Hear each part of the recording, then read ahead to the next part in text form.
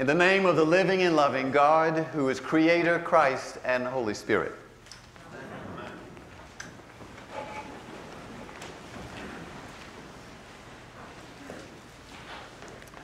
Good morning, church. Good morning. So Bartimaeus was a blind man, but he wasn't always blind. He said to Jesus, "Let me see again."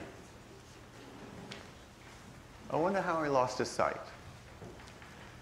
Was it a work accident, or a strange illness, or a childhood trauma? Who knows? Bartimaeus was a beggar. He was begging for his life, food and shelter, because he was blind, and he had no way to make a living. So he sat at the Jericho gate, only 15 miles from Jerusalem, which is a pretty good site. So he knew what to do, but he was forced to beg.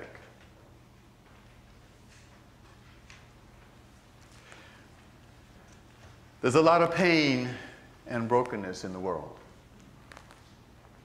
Last spring, I went to downtown D.C. for a faith event. And as I was walking up 14th Street, I saw a woman sitting on the sidewalk off to my left with her back up against a building. And in front of her was a small blanket with some booklets and other things arranged on it, and a cup for donations. As I got closer, I realized that I remember her. I remember her. She has sort of a blank face. She suffers from chronic homelessness and from mental health issues. I couldn't remember her name, but I remembered her from my time in serving a parish in downtown D.C. As I got right to where she was seated, she said, "Randolph, I know what you did." That got my attention. And first of all, I was surprised that she remembered my name. I mean, it's 5 years ago. But then, what did I do? So I said, "What did I do?" And she said, "You know what you did. You forged my signature on the adoption papers." I said, "No, I didn't do that." But I knew that it meant that she yearned for family and home and some sort of stability in her life. I said, "No, I didn't do that. But this is what I want you to do. Tomorrow, I know that you know where the services and people are that can help you find shelter and food and safety. And tomorrow morning, I want you to go and talk with them and ask for their help. Will you do that?" And I said, "I'm going to pray for you." She said, "Okay, Randolph." I don't know what happened, but I know this. There's a lot of pain and brokenness in the world. Amen. Bartimaeus was a blind beggar sitting by the road to Jerusalem. But he was probably also a practicing Jew. I mean, he knew the faith. He could speak in that language. He could speak in using that terminology. He probably had some skills, or he probably would have died. But he was sitting there. And when he heard the crowd talking about Jesus, he had an idea of who Jesus was. And he yelled out, "Jesus, Son of David, have mercy on me. Jesus, Son of David, have mercy on me." And Jesus said, "What do you want? What do you want me to do?"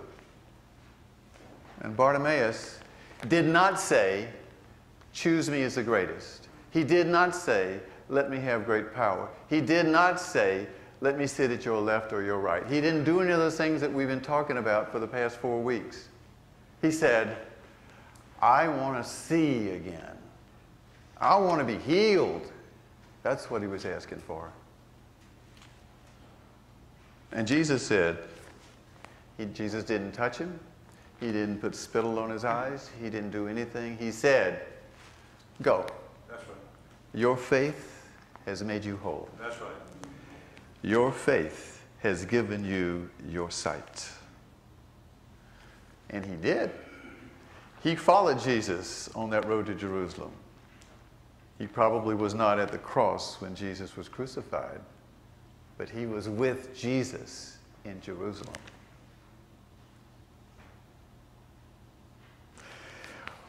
The good message, the good gospel message of this passage is this. Yes, there's a lot of pain and suffering and brokenness in the world, but what Bartimaeus tells us, the story tells us, is for us to deal with it, we first of all have to say, this is my brokenness. For him, it was pretty clear. He was blind. But let's say we have a spiritual or an emotional or a psychological illness. For us to be healed, it's important for us to say, this is my brokenness, and to say it to somebody whom we trust, to say it to somebody who's a professional, to say it to some sort of support group, to put it on the table and claim, this is my brokenness, this is my pain. And Bartimaeus also said, Jesus, I need help. Heal me. God, I need help. Heal me. And we need to do that too. Amen. Because there are some things in life that we just can't solve on our own.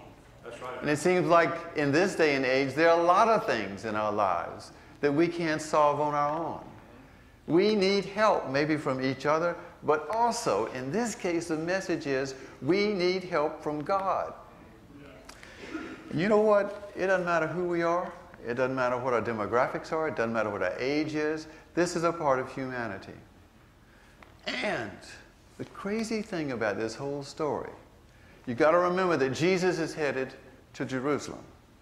He knew he was being crucified. And what that crucifixion represents for us is God's choice to embrace all of the pain and suffering and brokenness of the world. Hanging up there, embracing it all, yours and mine and everybody else's. Amen. And if God can choose to accept all of that pain of the world, we're supposed to do something sort of like that, like maybe accept our own pain, or to honor and respect somebody else's brokenness. Again, there's a lot of pain and brokenness in this world. We need to be healed.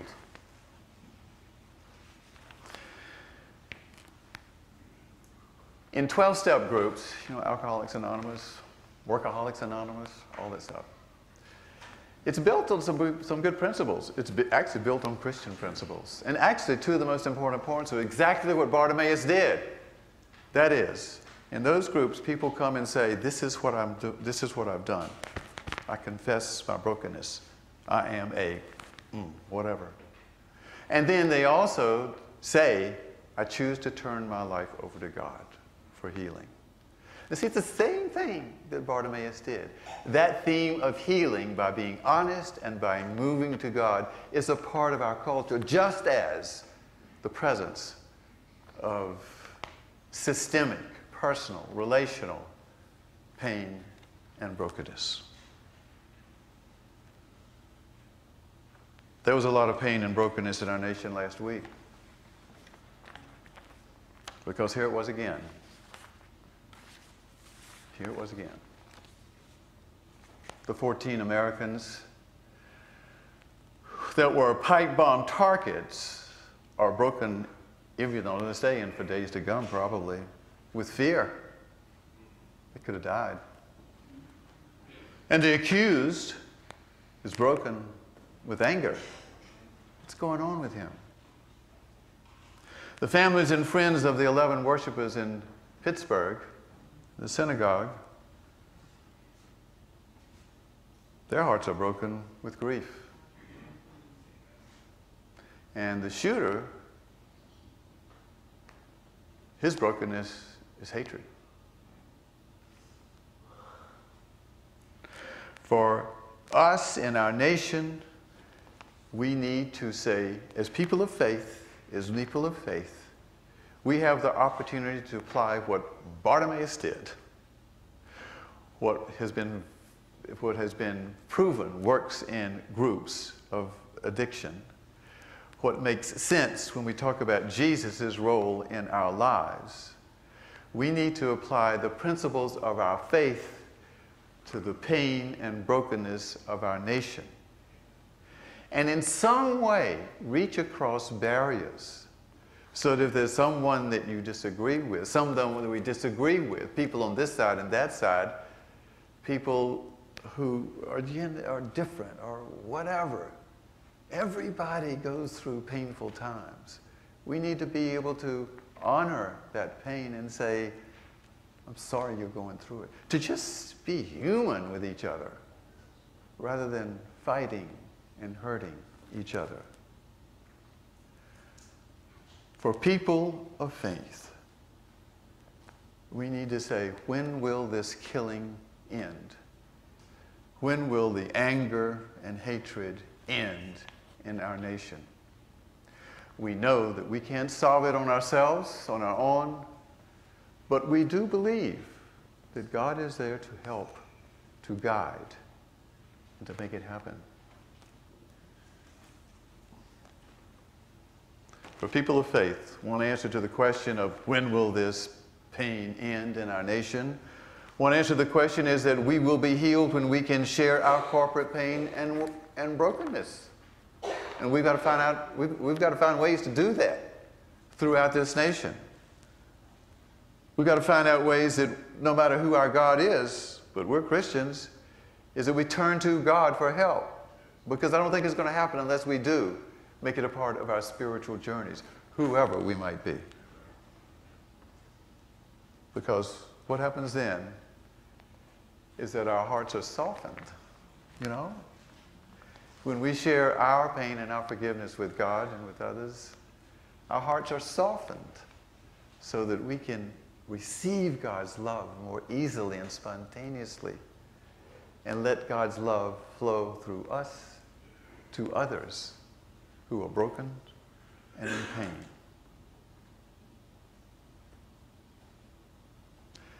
I don't see any other way. But that is a way. And people are changed.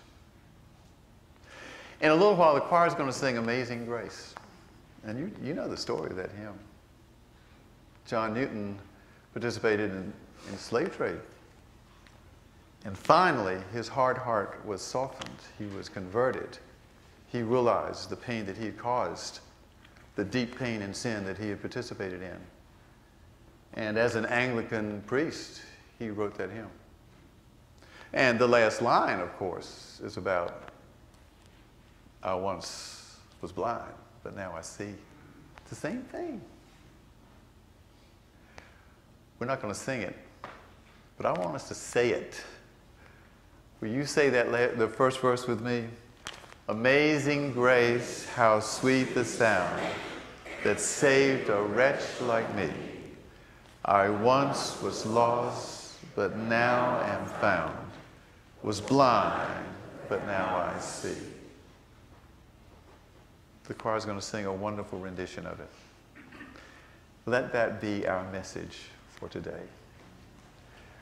Our nation needs it, our world needs it, and you know what? We need it to be healed through our faith in Jesus Christ. Amen.